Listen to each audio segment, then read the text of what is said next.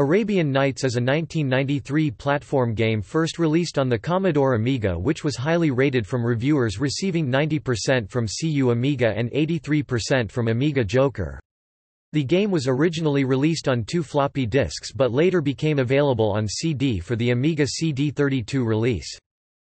The player controls the hero of the game, Sinbad J.N.R., a lowly gardener who witnesses the kidnap of the princess by a dragon.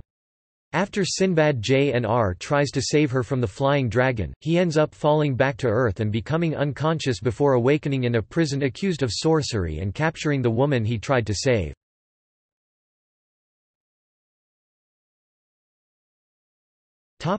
Gameplay. The game begins in these dungeons as the player fight his way out over traps and through guards, and then through another 9 stages in 9 different environments.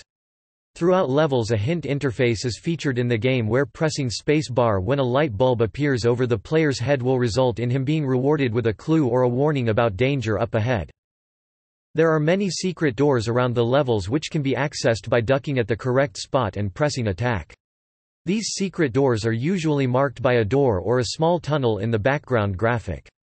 Most secret doors contain the currency of the level, which changes frequently.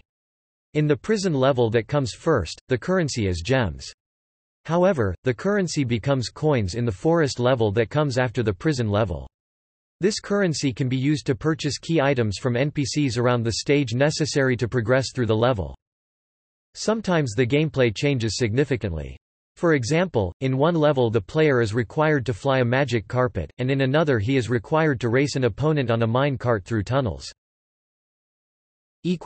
Reception